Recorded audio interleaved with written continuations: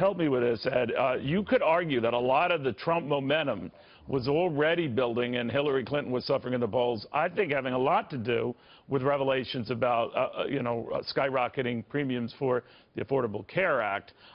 This probably helped Donald Trump. This is out of the equation for now. Will it move the needle or do anything in the next couple of days? I think it leads to the whole basically premise that Washington is corrupt, and that I'm not accusing the director of being corrupt. I'm basically accusing the director of having taken a sledgehammer and smashing the statue of justice in the lobby of the FBI building. He is basically, he doesn't know what's in those 650,000 emails. First of all, the emails should not have been in anything that former Congressman Weiner had in his possession. He doesn't have any clearance whatsoever. So if you're saying there's 650,000 emails in there that were delivered from whom or what have you, then there's not a classified document in there. I think that's absurd.